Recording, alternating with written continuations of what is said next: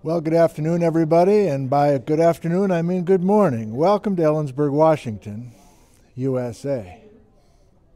I hope everything's going well with you. The local time is 11:46 a.m., and I'm staring at a young Chris Crane eating his fourth Vinman's scone, choking it down, forcing it down, even though there are people with sad eyes out in the lobby waiting for it. There's no food for them because of this MFer. All right. We're 5 by 5? Very good. Oh, let me read the title slide to you. Welcome to this talk. My year as a Fulbright scholar in Norway, exploring dust deposition on Svalbard glaciers and advancing sustainability in teaching. This is a colleague, Susan Kaspari, who will be giving the talk today. Thank you for joining us.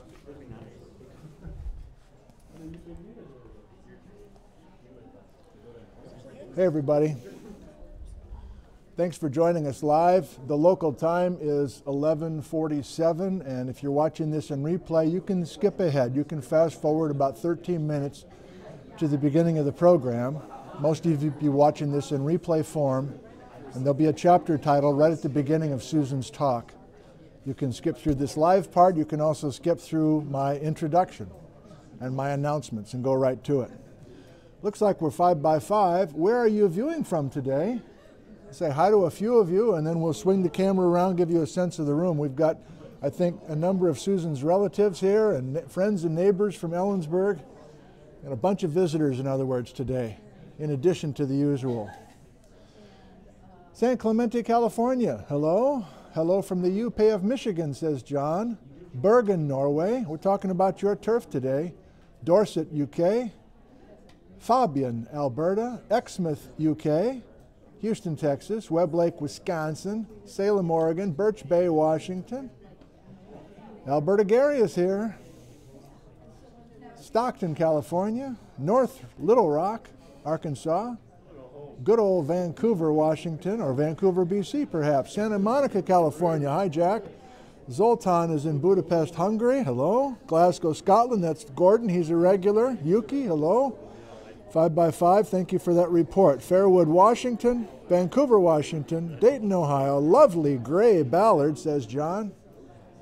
It's pretty gray around here, too. Every day is about the same. I haven't seen the sun in about 3 weeks. It feels like, at least. Pat and that cheese. Thank you, Pat. You're not going to make me cry again today, are you? Puyallup, Washington. Oyen, Alberta. Remy is in Norwich. Brian is from a few blocks away, or no, whatever. Ann's in Reno, Nevada. Tualatin, Oregon. Oklahoma City, that's OKC. Nina is in Norway. Lyle, Washington. Jacksonville, Oregon. We've got about 150 live viewers, and folks continue to pour in as well. So it looks like we're functional. I appreciate that, and we'll swing the camera around, let you enjoy and get a sense of the room here. And if you're new to these Friday noon talks, I'll be up front. Why not? I am, on purpose, showing the geology department here. It's been a while since I've said this, but I feel like I need to remind some of you, or maybe tell some of you for the first time. This is basically recruiting. Recruiting for young people to come study geology here. And thankfully, our geology department to date is quite strong and healthy with a lot of students, in part because of the visibility that we have through this YouTube channel. There are other geology departments around the country who are struggling or even out of business due to lack of enrollment. So if you're enjoying these Friday noon talks, that's wonderful, but it's more than just the talk. It's showing you physically, audibly, visually what this place is, and you yourself can be in this room. If you're a young person, or even if you're an older person, you're welcome to come and join us. Okay, enough of that. Thank you. We'll start the program in a few minutes. Hot mic. There's Sharon. Sharon's in Malaga. All right, swing the camera around, boy.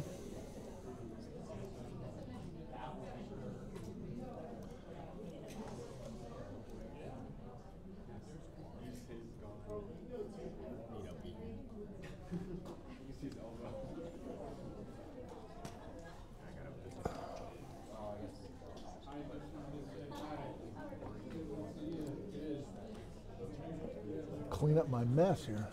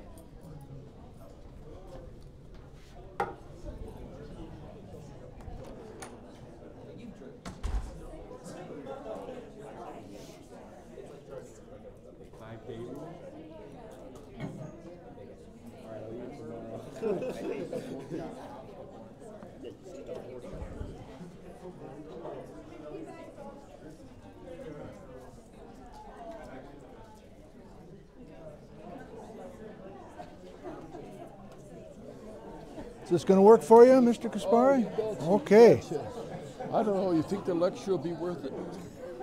My daughter would kill me if I said that. Of course it will. She's so good. Yeah. Oh, I don't know. She is so good. Around. She's going back to Norway again. I can't believe it. Yep. She's going to get frequent flyer miles going back and forth over that ocean. Yeah. Exactly. Like you know, I just read a novel by an Icelandic author about a criminal, and I thought, oh, Reykjavik and Reykjavik, I guess. Yeah, it's been interesting. Nice. Sit down. Okay, you bet. Make yourself comfortable.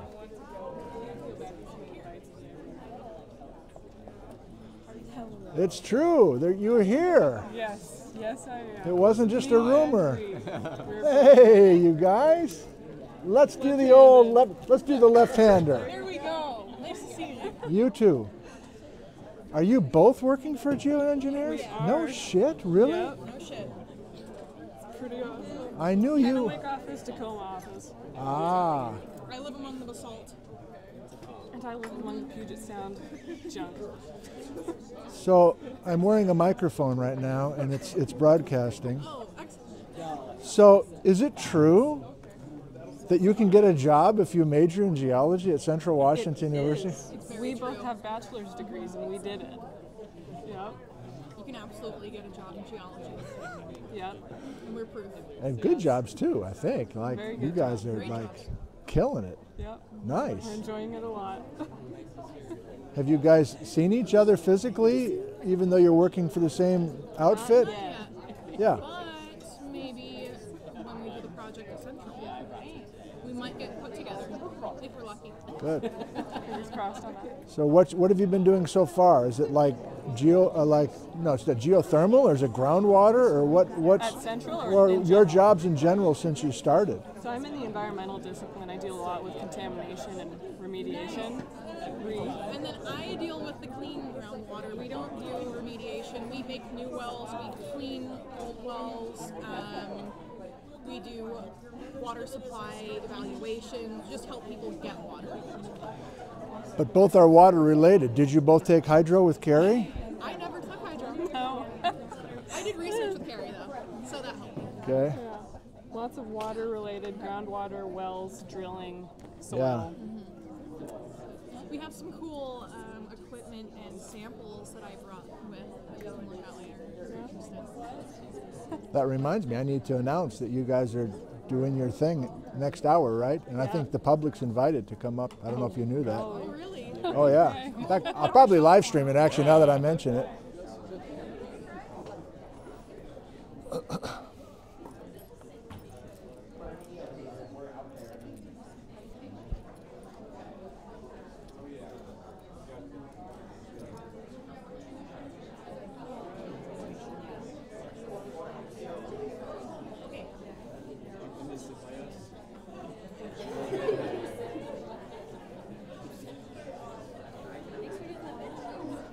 Welcome. Game changer. We need it. I don't know about the reimbursement yet. I haven't answered you. No rush. How's it going? Take the day off. You don't have to do anything here. No. Okay, Yeah. Kick back. You? Yes. Yes. Aren't I always? Should we get some food, just the three of us, before Jordan and I do a basketball game? Do you want to come over and watch basketball? I thought about it, but I think I might just barricade in a little hole that's alone. Well, Jordan's the guy that brought it up. Let's just see if that's a thing. Were you serious about getting some food this afternoon before we go watch basketball, or you just want to take the afternoon off, take a nap? Just an idea. I don't know. It does sound kind of nice, but why, do you want to do something? Yeah. Yeah. I just want to know if you were serious. I'm always serious. Okay. Well, you pick the time and place if you want to do it. I don't know what Hannah says.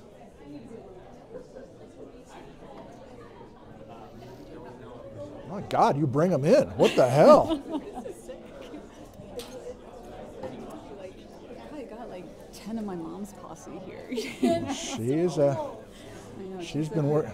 So I'm so glad we didn't reschedule you. I mean, they would have been pissed. They would have lit this place on fire. What they want. They want Susan. That's funny. President's here. President's here. Oh, did he make it? In the back. Oh, good. I swear I saw him. There he is. Yeah, Sasha and I are friends. So she and I hiked this morning. So, cool. But he was coming back from Olympia. So, yeah, I love her. So she's really great. But, yeah, that's nice. Okay. Okay, we are about to do this to you. Okay. I've got one for you, and let's just do it. And then from that moment on, obviously they'll be able to hear you. Okay. In fact, I can probably hear you right now. Don't say anything crazy. I wanted to say a couple other things that I forgot. So you are welcome to roam if you want to roam. As you know, you've seen speakers kind of wander. Yeah. Totally fine. You don't have to be anchored right here. The repeating the questions thing so that the home audience can hear it. I'm not even going to really give the standard intro for you, I don't think. Like, I know you went to Maine, and I don't know where you went before that. Oh, wait, Colorado. you want me to write it? No, that's fine. No, she's... Will you introduce that yourself? Like, where you're from? We can do it. You want to speak? No. You went to Boulder and then Maine? You went to Colorado? Yeah, And you grew up in Colorado? I grew up in Colorado. Yeah. Did my undergrad at University of Colorado. Yeah. All my grad work was in Maine. Okay. Oh, we just did it. There we go. Everyone knows. Okay.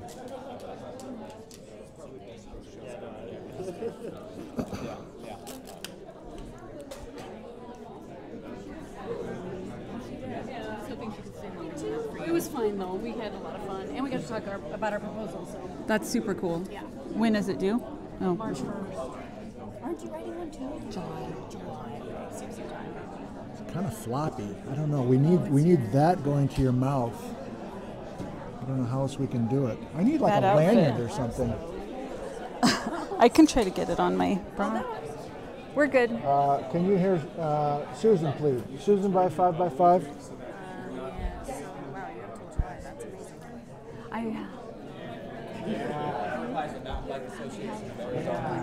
In March. Susan 5x5. There's a delay here. Funding source. That 5x5 for Susan, please. but I'll get it. I'm going back to Svalbard. Well, I'm going to teach on a course. 5x5 both? Geology course. And then on the way back, I'll stop and visit my collaborators. And so, Thank you. Write it. yeah, I can attend. It's only 5 pages. Okay. Yeah. I bet you could whip that out. No, but I know, I'm trying to be, I couldn't do that, but I feel like you totally could. They can hear her. We're good. You just can't take it. You can't take a day off. There's something. I just came over. There was something else I wanted to say to you guys. What was it? Pointer, mic, moving, advancing. Does this work? The advancing work for you? Oh, sorry. Hey, Jim. Okay, well, thanks. Well, thanks for coming. I know you just got in, so thank you. Thanks for coming. I know.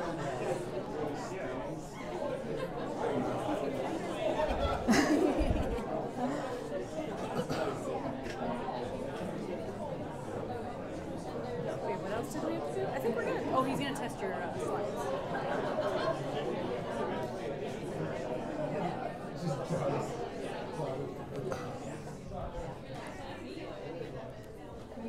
Can we advance?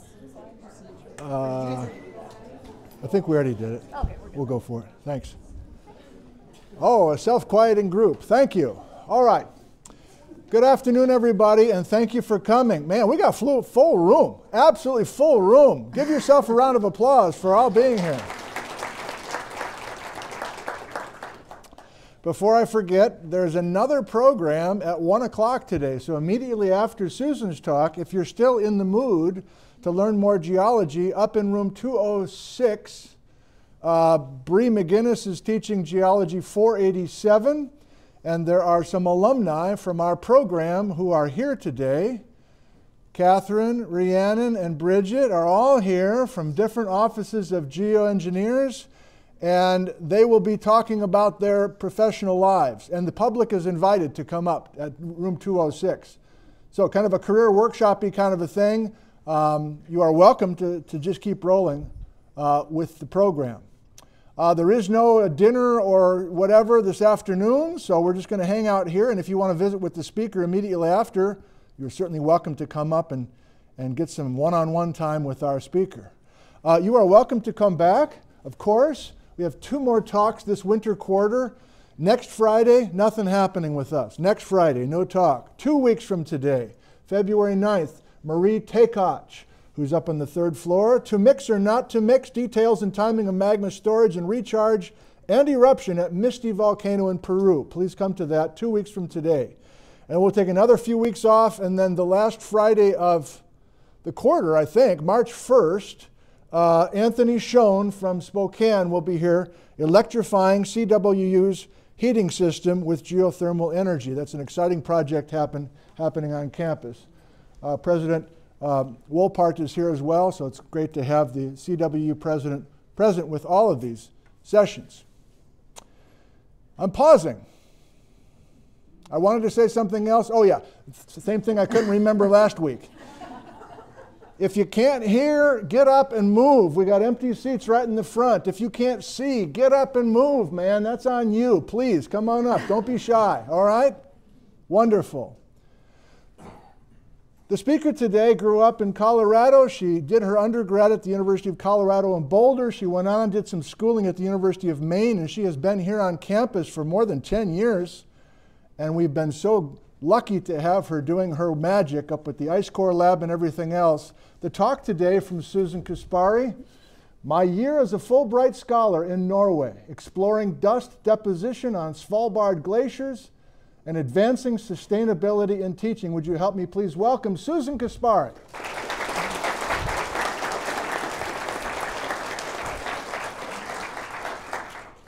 Well, thank you all for coming. It's really fun to see the cross-section of the community here. I've got my parents and husband here, and a lot of my students are here, and lots of colleagues from around town. And anyways, it's just really great to see everybody.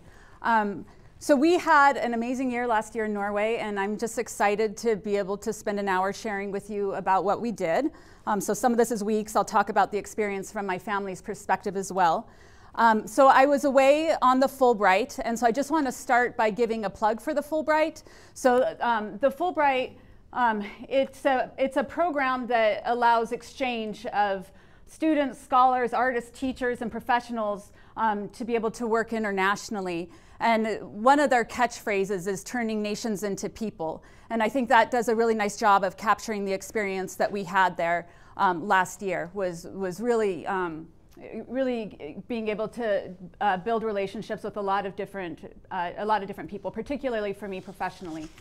So anyways, just a plug, I mean, for some of my colleagues, but then also for students, because they've got these projects all around the world, and it is an amazing experience. Once you have your undergrad degree, you can go be a Fulbright scholar. So something to think about. So this is a picture of my family once we landed in the Oslo airport. And I just wanted to start with this because the amount of energy that was required to make this year happen was pretty immense. So we left summer of 2022, but summer of 2021, I was already starting to I spent that summer writing the application to do it, found out the following spring in 2023 that we got it. There was just a lot. We had to, the whole family on our own expense had to fly to California to get our visas. We couldn't afford to rent a house in Norway and keep our house here, so we had to fully move out of our house. I was only willing to consider locations where my dog was welcome to join as well. So there you see her in the picture. And anyways, it was a lot of effort for us to finally get here, and we were pretty tired. So I also want to acknowledge my colleagues at the Norwegian Polar Institute, because it was the partnership with them that definitely made this project and my time there possible. So this is Elisabeth Isaacson, and Elisabeth is a Swedish glaciologist but has been in Norway for most of her career. And the reason I reached out to them to see about doing my sabbatical there was that Elisabeth had offered me a postdoc. And I'll talk later on briefly about where I ended up actually doing that postdoc. But it was an opportunity I'd always missed, that I hadn't been able to spend that time in Norway. So it was really great to finally be able to realize that opportunity. And then this is her husband, Jack Kohler, also a glaciologist that is an American, but has been living in Norway for most of his career. So they were two of my main collaborators. And then this is J.C. Gallet, who is a French snow-physicist, and I worked closely with him also. And so this was when we had taken a boat to the terminus of a glacier. So this is Tromsø. This is the town where we lived, and it was a really spectacular place. It was north of the Arctic Circle, so we got to experience polar night. So we had over the sunset in November and came back up end of January. So we had a lot of experiences with that. We lived in a house down here, had just stunning views of the water, watching the cruise ships go and come by, watching birds while we would eat in the morning. It was a beautiful modern Norwegian house. It was a really fun experience for our family. I worked across the bay over here, so I would ride my bike up and over this bridge and then down to where I worked, and it was just a really cool experience. And Nick was asking me about my backpack. I can show you my backpack. I had to get a new backpack because it was so wet. A lot of rainy bike rides living there. So anyways, that's Tromsø. That's where we lived. Really nice. This is a place called Fjellheisen. There's a cable car that runs up it. But that was really our playground. So we spent a lot of time, lots of mornings hiking with the dog there. And then there was a valley on the other side that was just really phenomenal Nordic skiing. So we spent a lot of time there over the winter. So this is my family shortly after we landed. So we did a trip out to Senja and were able to have just a short amount of time before I had to get to work. But just to orient you, this is Oslo. We were north of the Arctic Circle here in Tromsø, and then Svalbard is where I was doing most of my research. So that was a really beautiful place. So shortly after I landed there, my family, we got settled in a little bit, and then I had to go to Oslo for a Fulbright orientation. And that was a really cool experience. We were at the Nobel Institute, so it was a really neat opportunity to be able to just briefly be able to talk at the Nobel Institute, knowing that some really impressive people had been there before me. And then this is the Fulbright cohort. And we were able to see each other a few times, and then some of those people became good friends, and we saw each other multiple times. So I have some gorgeous photos in here that are not mine. Oh, and it's covered up there, but this is work from my husband, Jesse Cunningham, who's a photographer. And where we lived was over here. So that was a real highlight for him, was spending a lot of time being able to photograph Northern Lights. So my Fulbright was broken down when I applied for it. I said I was going to spend 65% of my time on research and 35% of my time on teaching. So I'm going to talk to you about what I was doing for both research and for teaching. And then I also spent a fair bit of effort building collaborations. So some of that is talking about those collaborations that I built. And then I just want to end with showing some of our highlights as a family, because it really was just a phenomenal experience for us as a family. So a little bit just as an overview of what my science is about, there's kind of two branches. So one of them is using ice cores as a tool for reconstructing climate and environmental change. And then the other thing that I do is look at basically things that make the snow dirty. And I'll talk about this more in another slide here, that cause things to melt more rapidly. And these are pictures of examples in our backyard. So the Table Mountain burn, where black charred material was darkening the snowpack and causing melt. I can do this. I told Nick I'd try to remember. Yep, and then here where we're seeing snow algae. So that's really widespread. So just an overview of my career trajectory. I started as a master's student working in Antarctica. For my PhD work, I switched to working up in more the Everest and Tibetan Plateau region. Did a postdoc in the Swiss Alps, and then I've been in the Cascades and started my family not too long after we got here to Washington, and so have largely stayed a little more grounded locally. But my kids are 10 and 13 now, and so it felt like a time when I could start to maybe go a little farther afield than I had felt comfortable earlier. And so I was interested in branching out and starting work up here in Svalbard. And Svalbard, I'll talk about this in a minute, but it's one of the places, or the place, that's getting most impacted by climate change. So really interesting place for me to go learn about. So light absorbing particles, these are different things that get deposited on the snowpack. They can have human sources and they have natural sources. So there's black carbon that comes from incomplete combustion of fossil and biofuels, dust that's coming usually from rocky outcrops, arid regions, or with land use change we're seeing increasing amounts of that, the watermelon snow or the snow algae, and then volcanic ash, especially in places like Iceland. And so what happens with that, this is showing, what we're seeing here is energy coming in from the sun. And when snow is really fresh and new, it's very reflective. So 90% of the energy is reflected back out to space or higher. But as that snow gets contaminated, that reflectivity really lowers. And so this is natural in in many cases, but with things like our burning of fossil fuels, that's producing some black carbon that gets deposited on the snow, or with a lot of the land use change or increasing aridity, that's increasing the amount of dust deposition.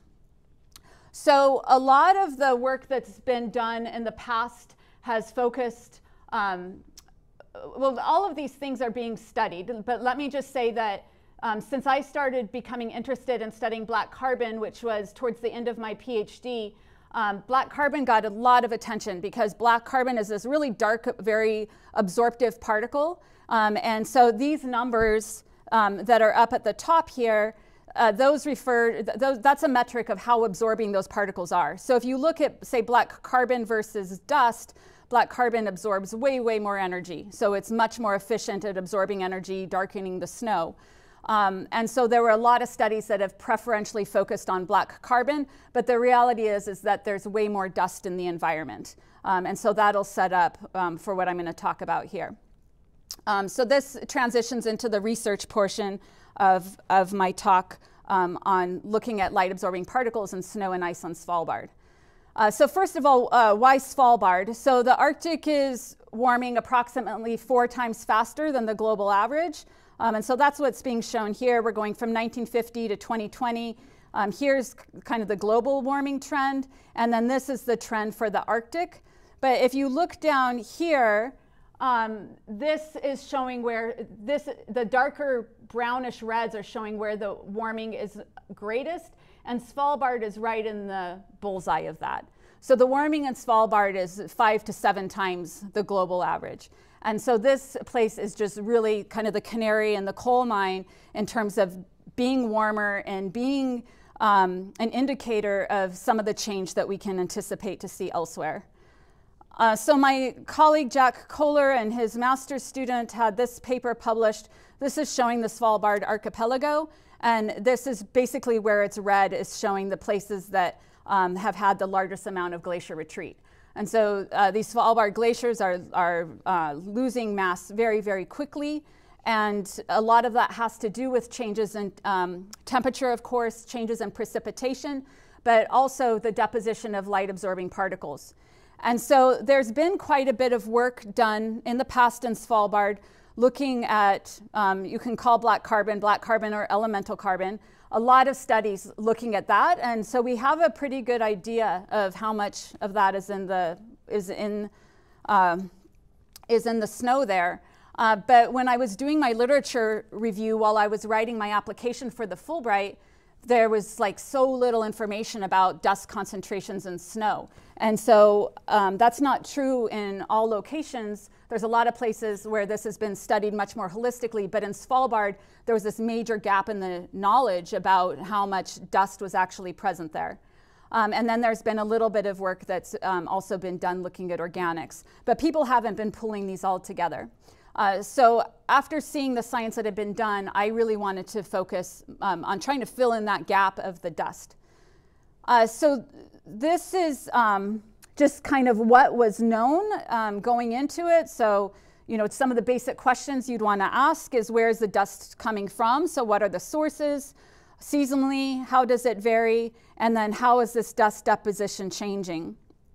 And one of the collaborations that I formed while I was in Norway was actually with Biagio Demaro, who is in Milan. And one of his PhD students is going to be coming to Central and be working in my lab with me for May. So you'll be able to meet Deborah in May when she's here working. But he wrote a review paper that he invited me on that came out last January. And so this was just summarizing what our knowledge is right now about dust in Svalbard.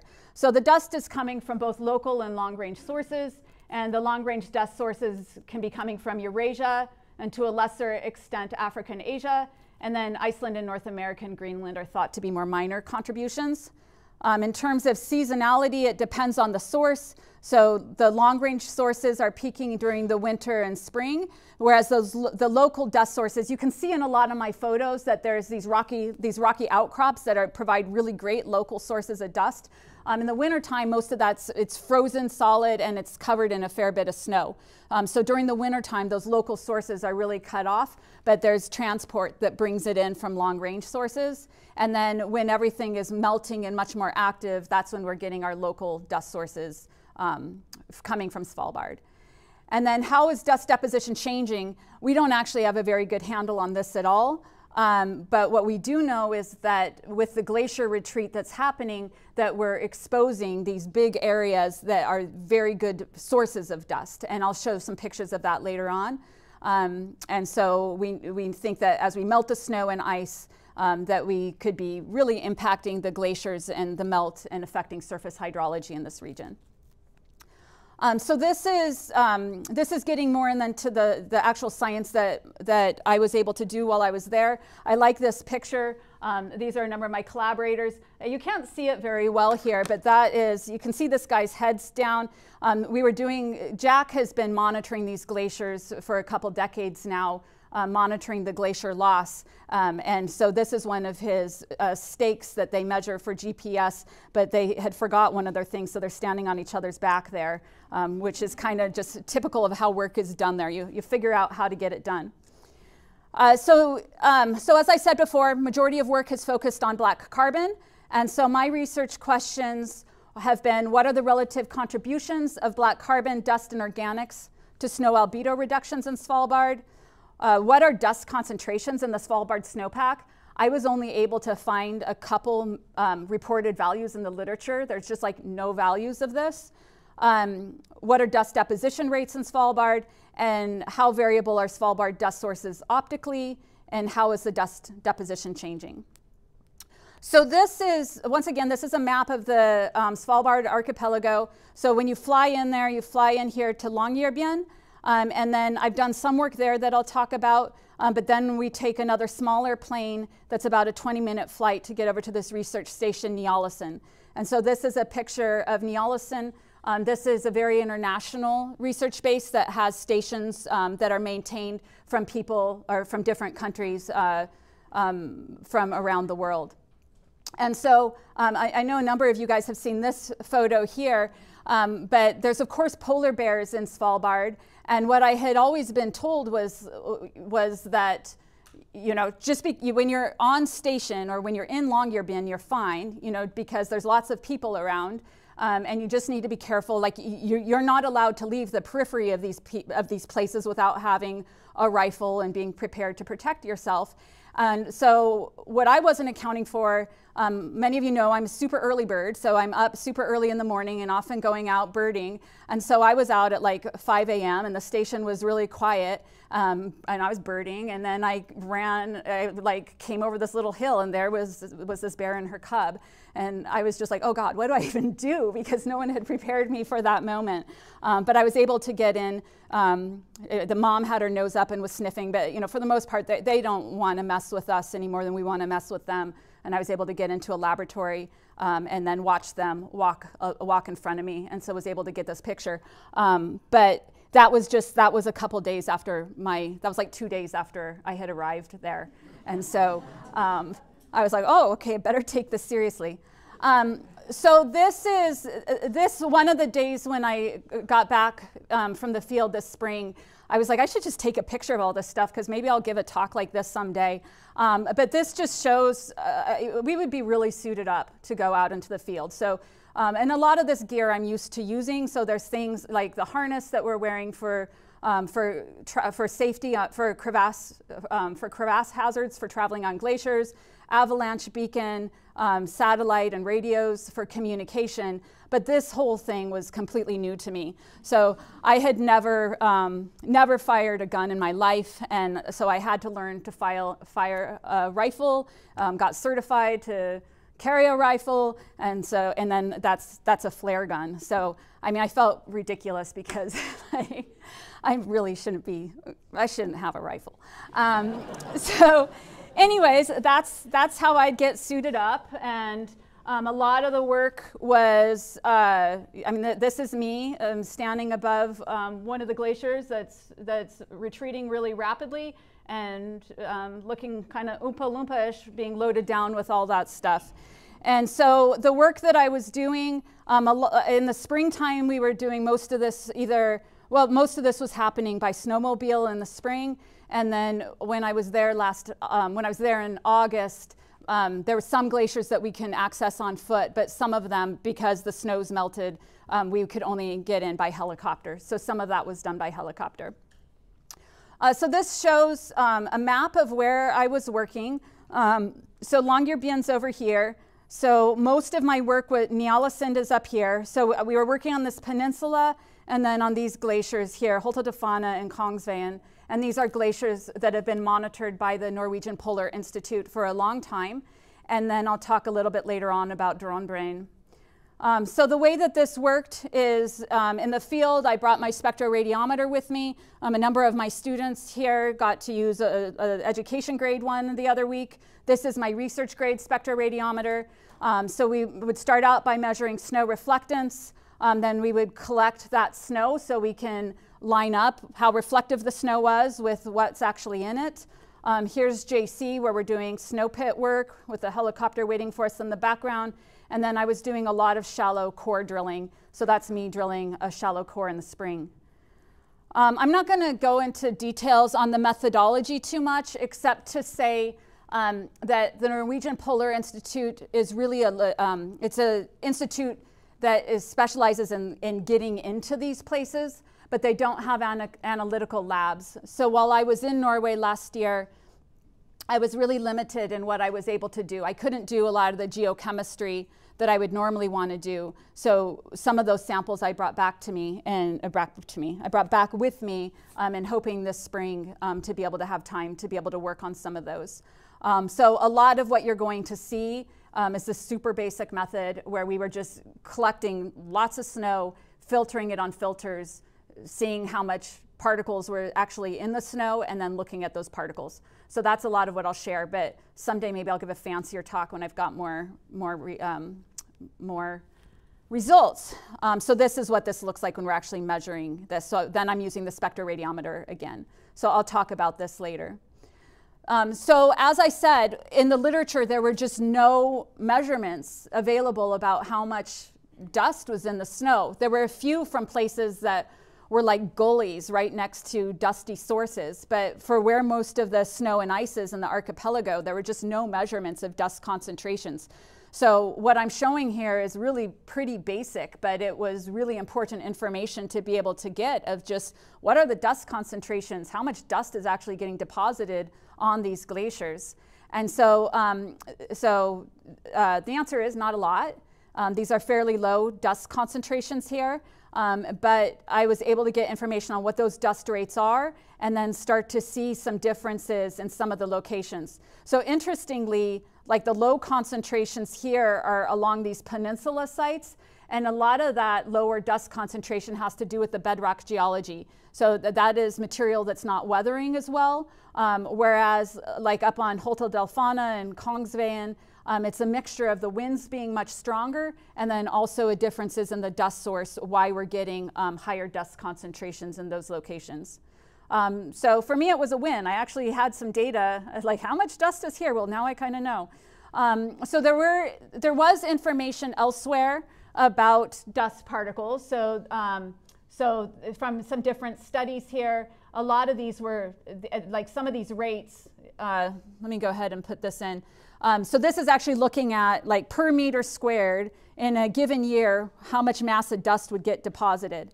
And so you can see, so my results here, we're looking at what's actually getting onto the glacier is, you know, somewhere in here, we're looking at half a gram per square meter compared to some places where they're seeing as much as 4 to 5 kilograms in places where they're in super, super dusty valleys.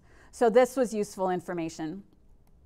I was also interested in how the dust concentrations varied seasonally. So some of the, these are just from shallow cores that we were able to do, and I show what those filters look like so you can visually see when it's dustier.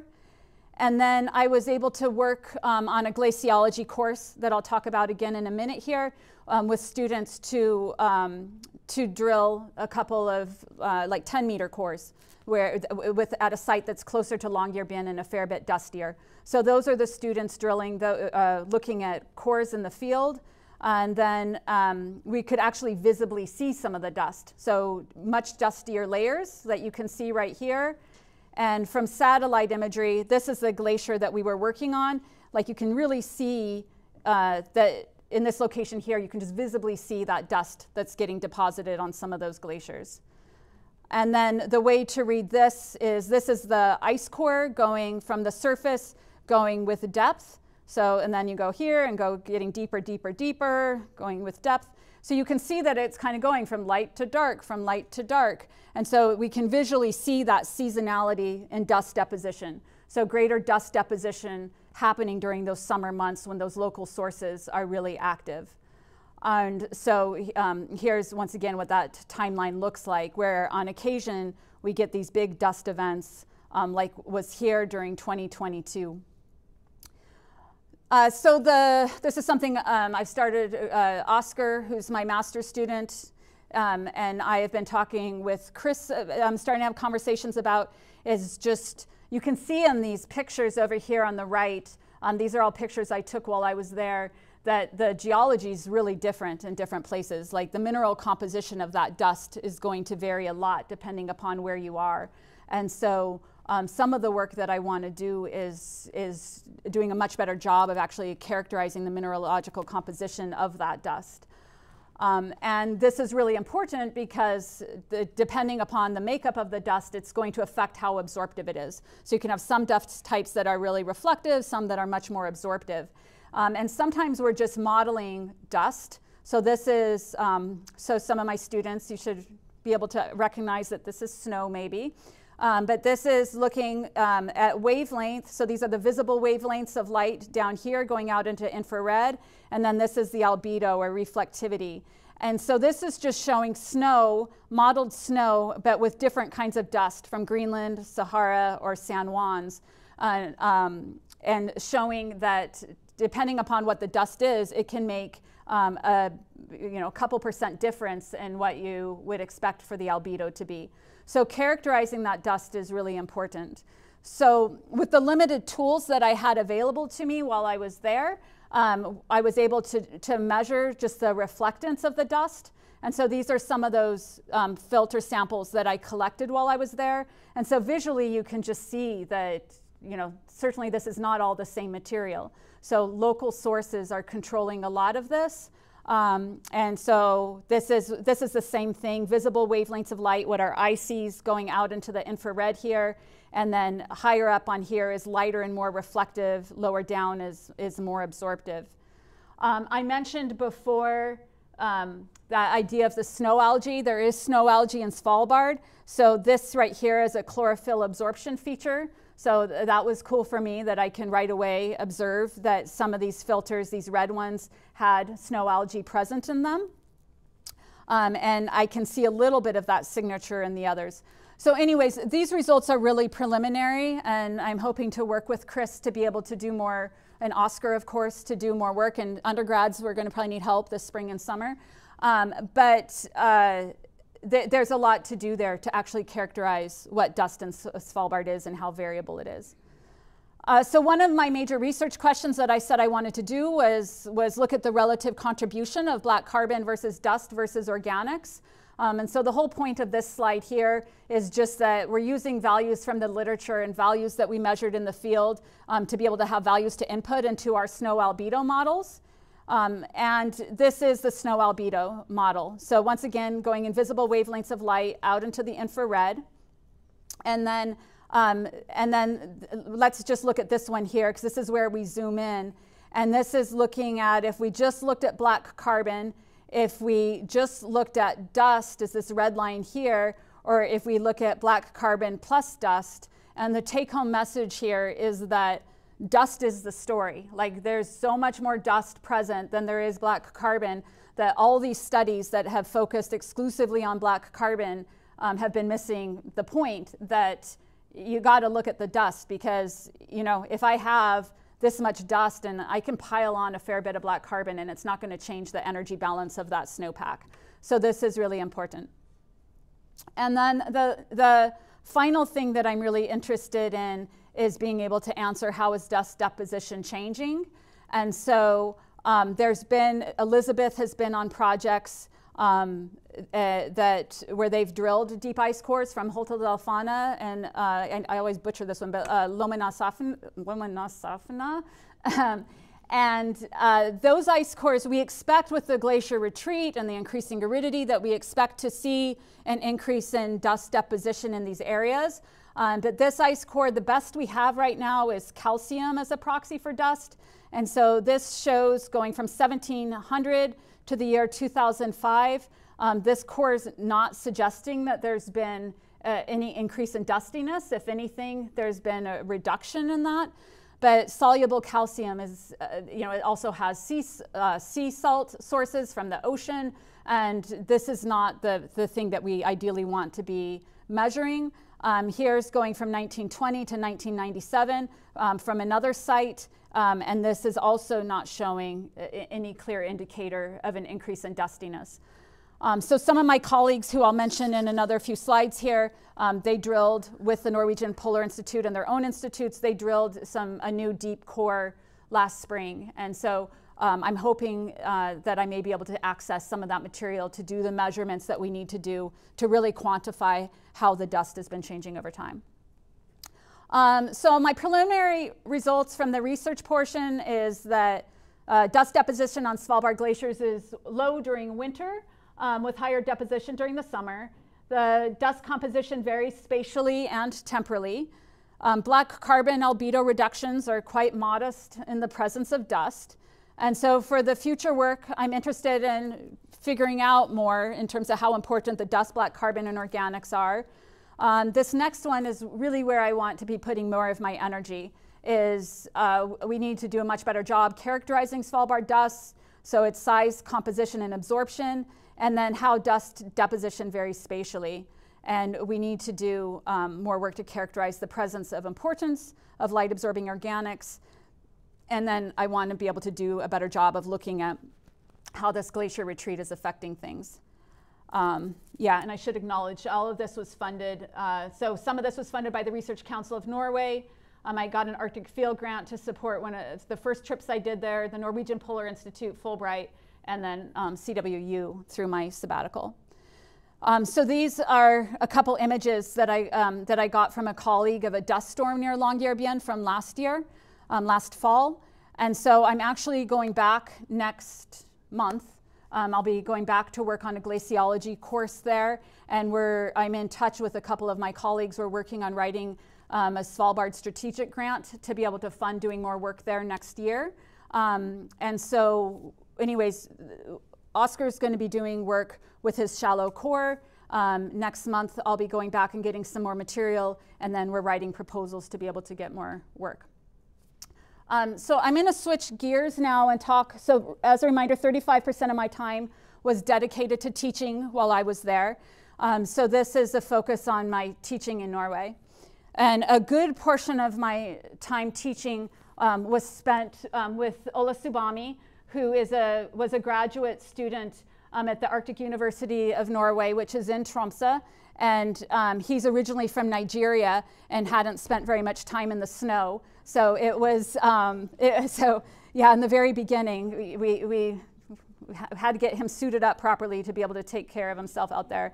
But so he did a project where he was sampling snow up on that right above where I showed you where I lived at the beginning of the talk, and then also down actually on the island of Tromsø. And he was looking at black carbon and dust, and he worked extremely hard and did a really good job. So he finished his field work at the end of March of last year, and he had to turn in his thesis at the beginning of May. And so it was a really, really rapid timeline. We basically had to do the full thesis in 6 months. And they grade you like kind of a A, B, C, D, or yeah. And most students get C's, very few students get B's, and hardly anyone ever gets an A, is my understanding. And he got a B. And anyways, that was a high point, is seeing him be so successful. I also taught a course at the Arctic University of Norway. I was a guest lecturer on a course for 2 weeks. This was a module that I had developed previously, understanding our changing climate, the data behind melting ice and changing sea level.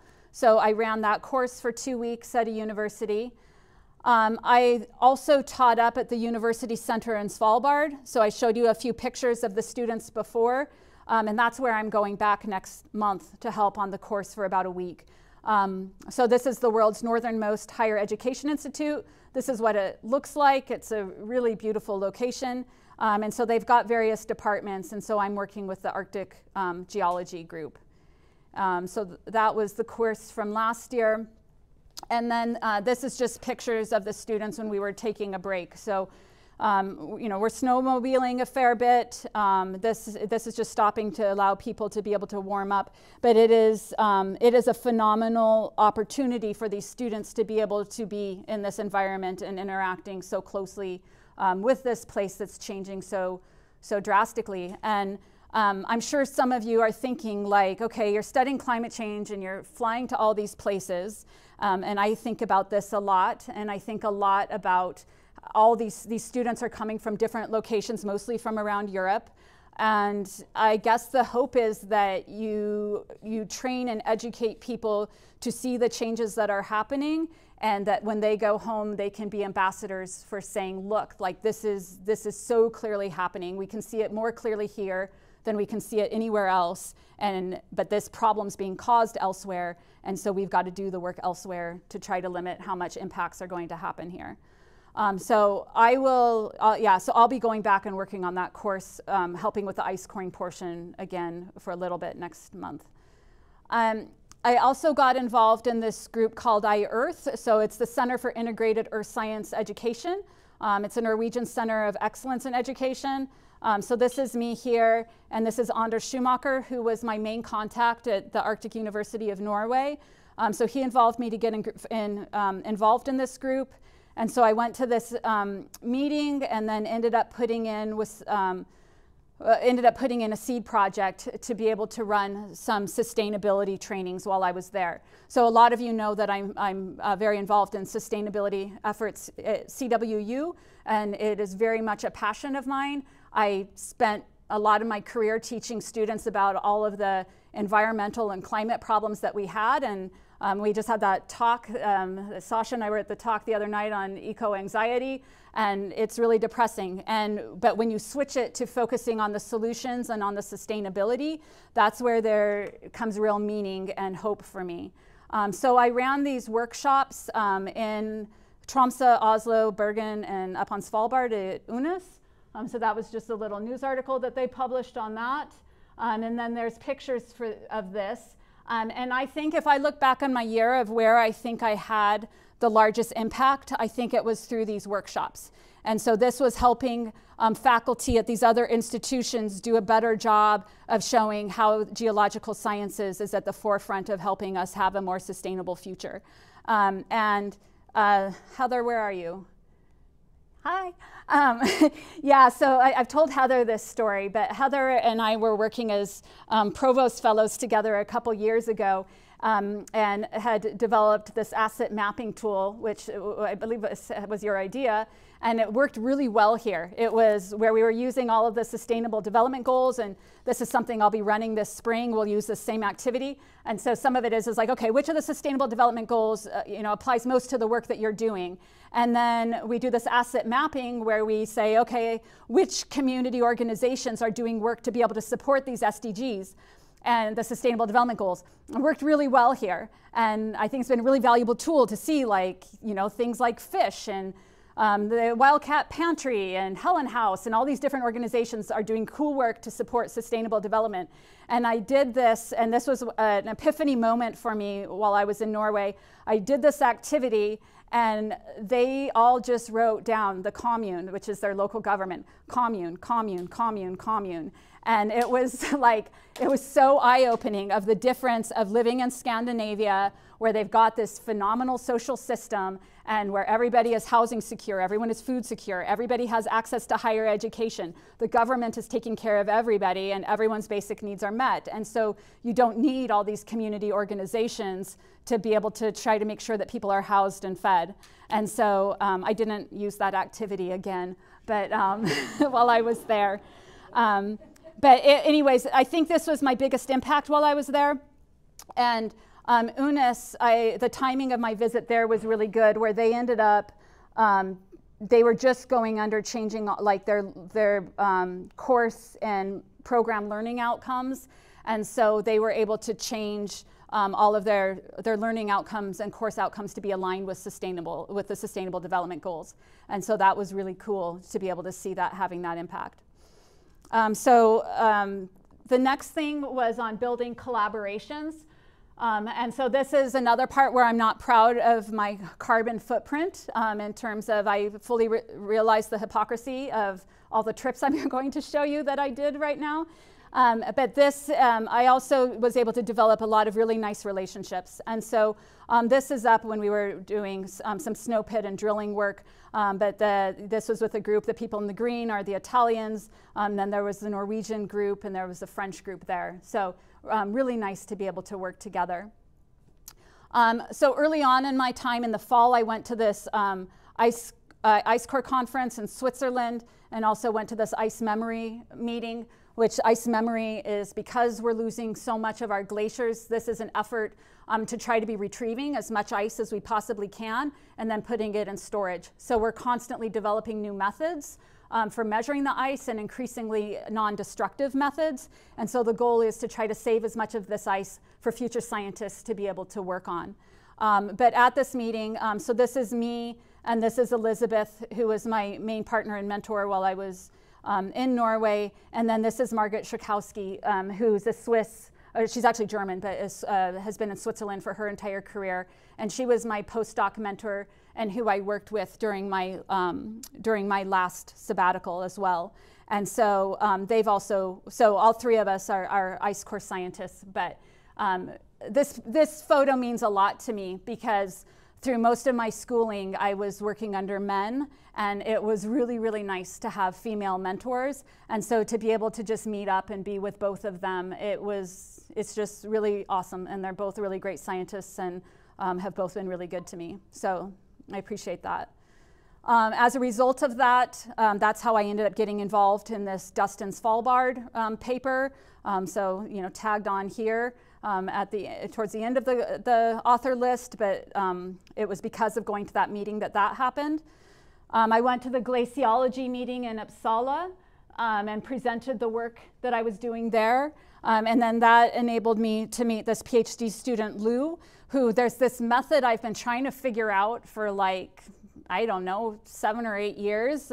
I've been trying to figure out how to separate the organics from the dust. And Lou gave a talk, and I was like, oh my God, Lou knows how to do this. And so through the Fulbright, they have this inter-country lecturer program. And so I was able to go down to Denmark and learn from Lou how we can separate out, this is snow algae, and then the dust is at the bottom of this vial. And so like how to actually separate those things is super cool. So I was able to do that trip. The US Embassy in Finland invited me to come for a week-long visit. So I did lots of outreach and meetings, to everything from school groups to meeting with government ministers at the embassy. So that was super cool. I also went on the Fulbright Inter-Country Lecturer Program down to Italy, where I visited colleagues first in Milan and then in Venice. And this is Marco Potenza, who had come up and met with me originally in Tromsø, was looking to form some collaboration. And then I guess we've met up 4 times now. But so he invited me to come down to Milan. I was the keynote speaker at a conference that they gave. I was able to see a lot of their methods. And then Deborah, who's going to come in May, he's actually at a different university. There's a few different universities in Milan, but they're all working together on dust and snow. So anyways, that was a great partnership. I got to meet with Senator Murray. So there was a congressional delegation that came to Tromsø. So I was able to have a short meeting with her. So there's me and Senator Murray. And then I went back in November. So I went back for a short trip where I presented the research that I was doing at the Svalbard Science Conference. And I've talked to some of you about that, but that conference for me was really depressing because it is, like I said, it is in the bullseye of where climate change is happening most rapidly. And so it was several days of talks of just how, I mean, all these species that are being negatively impacted and all these ecosystem changes. And so the following week I had stayed on because iEarth was having their meeting, their 2-day meeting again, and they'd invited me. So I ended up giving the keynote address and ran a workshop on creating a sustainable future through geoscience. And so that made me feel much better, like in terms of like, okay, how are we preparing for addressing the future? So I just wanted to end the talk. This was a professionally really productive year for me, but it was also just an amazing year for my family and a lot of great experiences and a lot of growth happening. So this is another one of Jesse's pictures here that Amma, my dad's wife, was with us on this trip here. So this is the Lofoten Islands. And so just using that beautiful picture to just kind of set off a little bit on a personal note of some of our highlights. So this was my children's school. So this was the Tromsø International School. So my kids, who are now 10 and 13, were able to go to this school, and it was just really, really different than the US school system. And they were with kids from all around the world. They were learning Norwegian. My daughter had to play outside no matter what the weather was, and then it was really funny because then towards the summer, like we had a few days that were kind of warm, and they kept the kids inside because, they were worried about that. So anyways, the school was awesome, and it's such a safe place that the kids had so much freedom. So they were able to take the public buses around the city, and we just were able to let them free reign in a way that we haven't done here. And so there's been some things now where it's hard to take that freedom back. So this is Hyla and Cedar. They joined the local Nordic ski club. And so this is them at one of the, they would have these really cool community evening races where everybody would come out, and you can just start whenever you want, but like everyone in the community would show up to do these ski races, and it was really cool. We went up to Alta, which is further north.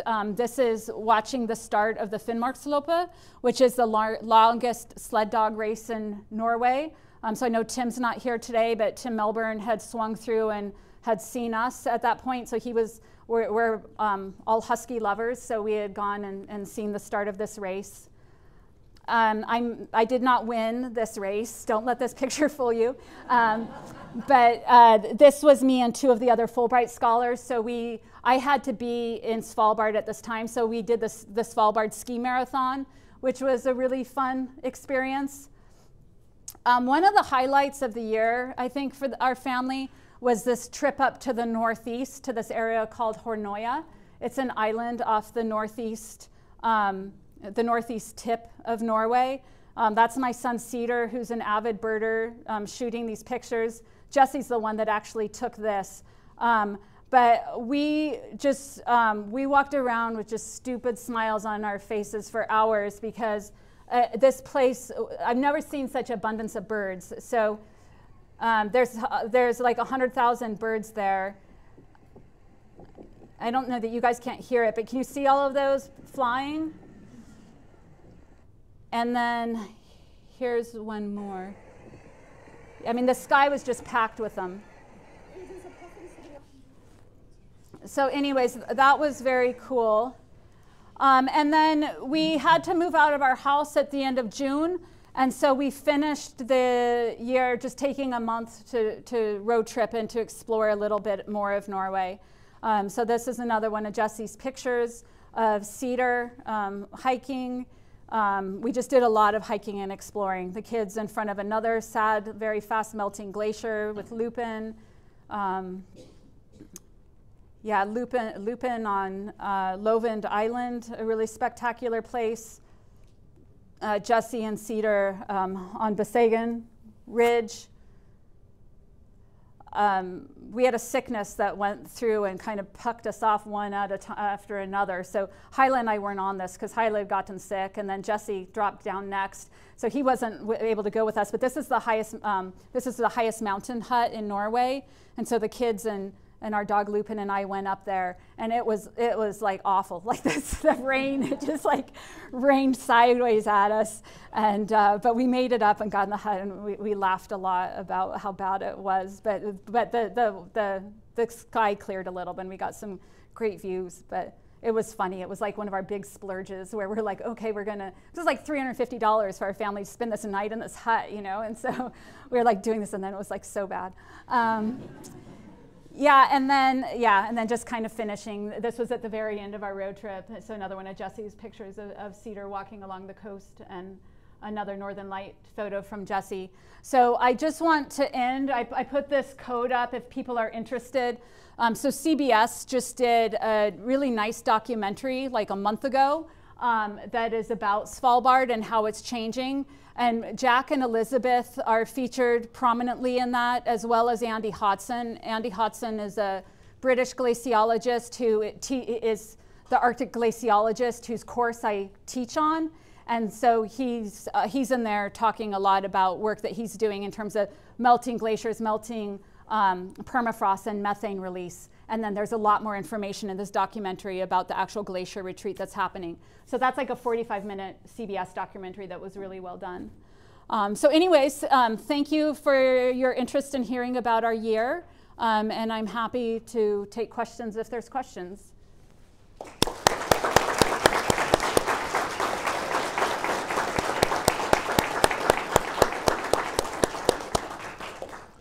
Questions for Susan, and Susan will repeat your question for the home audience. Yeah. So I know you touched on it a little bit during the research session, but how do you quantify the difference between the local source dust and the international or far-ranging source dust? Yeah, so that's a great question. How do you tell the difference between the local source versus the far-ranging source? So some of that you can look at somewhat by looking at the particle size of it. So there's certain, dust over a certain size isn't going to have made it across the ocean to be able to get there. So that's one aspect of it. And then there's different, there's different geochemical things you can look at to be able to get at the provenance of where the dust comes from. And there is that seasonality of a lot of the Svalbard dust is locked off during the summer months. Yeah.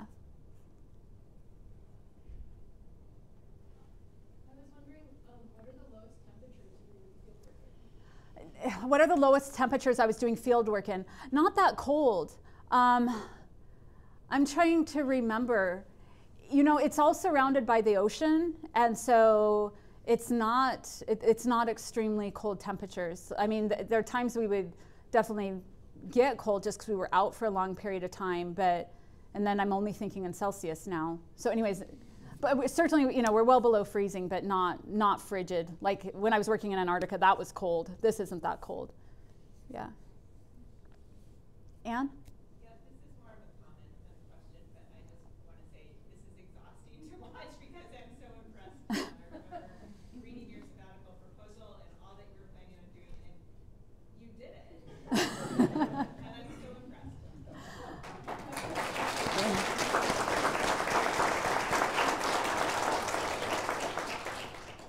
Yeah, thanks, Anne. Yeah, the comment for the kudos to me for actually doing it all. Yeah, it was busy. It was not relaxing. When we got back in August, and then we had to fully move back into the house. Which the only nice thing about that was we got rid of a lot of junk that I didn't care about owning anymore. But we were tired. Like I definitely came off of that year of just, it was so busy. There was nothing all that relaxing about it. And so I definitely needed some pauses before starting back up here in September, and was thankful for that time. Other questions? Yeah. When you say dust, is that the same thing as the loess, like in the Palouse Hills? Is it the kind of kitchen flower silt, or is it finer than that? It's similar, yeah. So I've been in touch. There's not very many people that are focusing on dust. So I've been talking with a Swedish scientist who's studying the loess around Longyearbyen, and then there's another group out of Denmark that I'm also in touch with that are putting out dust traps to be able to look at the dust. But yeah, it's similar, and so it's coming.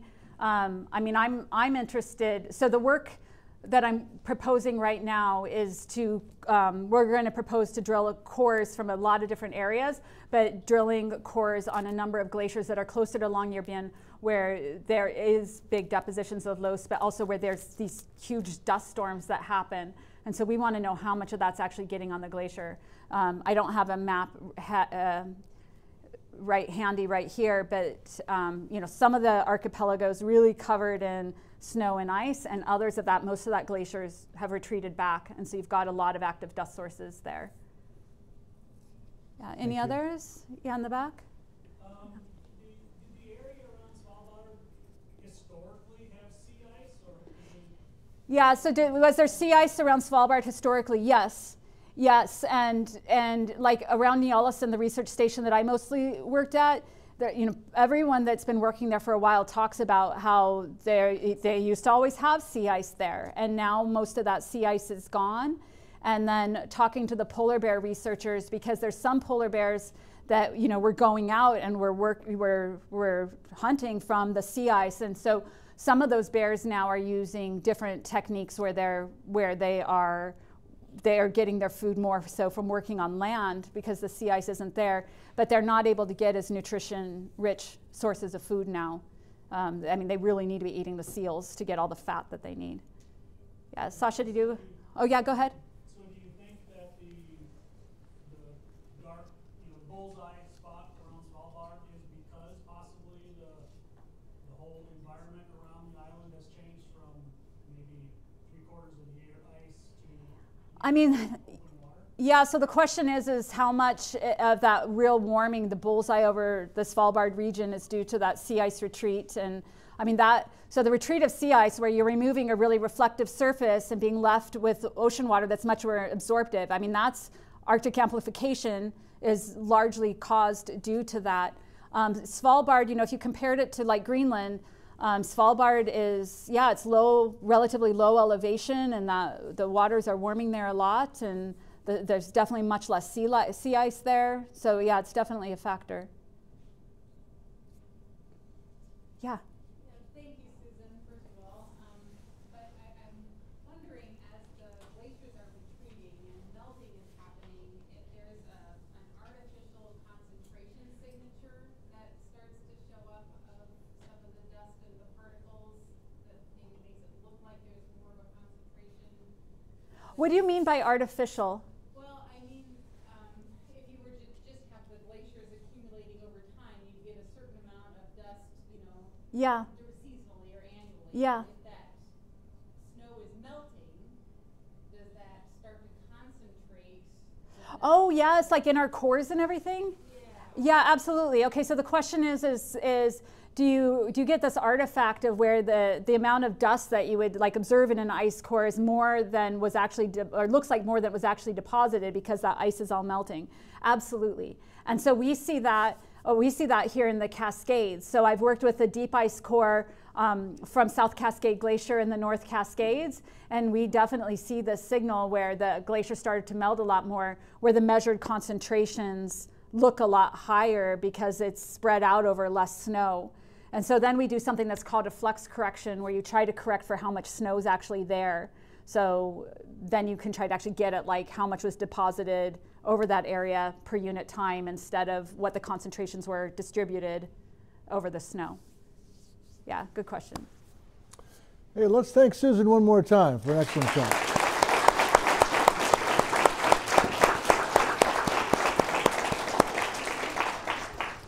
Thanks for coming, everybody. We'll see you in a couple of weeks.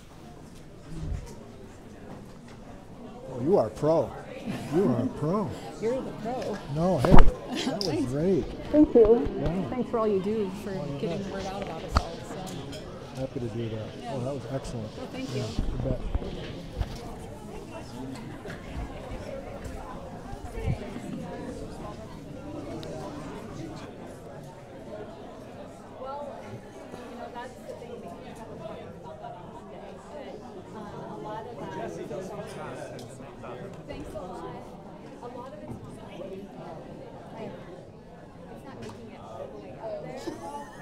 Just here.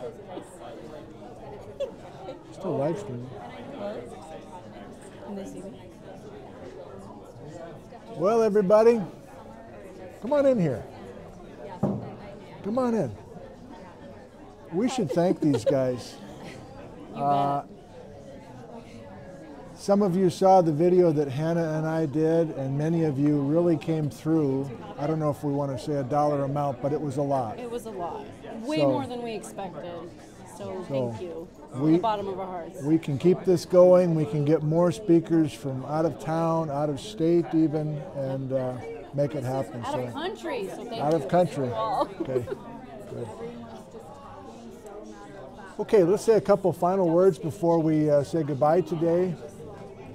And get the camera.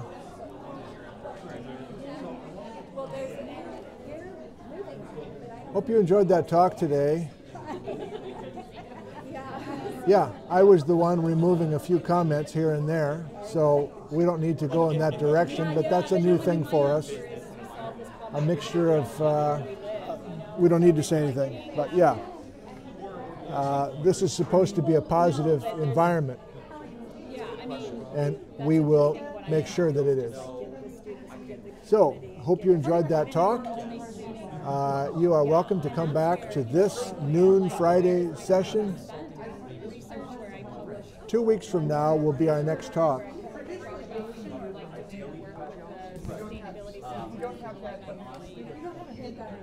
These are the 2 talks we have yet to go in our winter quarter, and you are welcome to come join us. I think we have more and more folks joining us from off the street, quote unquote, and you are welcome here.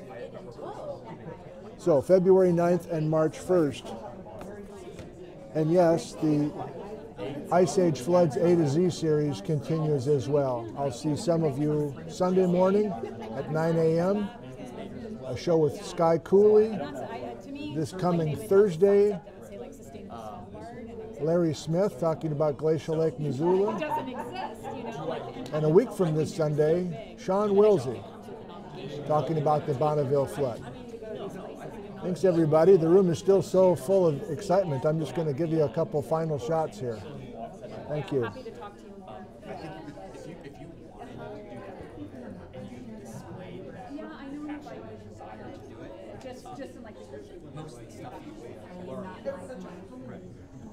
We're still going. Thank you for coming. It's always wonderful to see you. Same here, Rachel. See you next time. You maybe have to like sell yourself a little harder. Right. Possibly, especially if the position is more like someone who's kind of be in a position I was doing.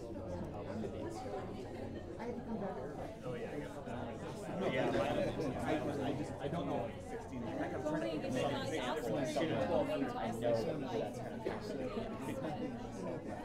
You did say you had one friend, but I think he was a major of geology, interested in business that you worked with, and then eventually he stepped back. Yes. Yeah. That was one thing that noticed, like, just in the short conversation that we had prior. But yeah, because I'm just, I always strongly dislike anytime and then this was probably the first time. Yeah. It is at Central. Yeah, so it's a little bit northeast of the How far in? Center. Okay. So you got some. Yeah, so we, and I don't know, I didn't actually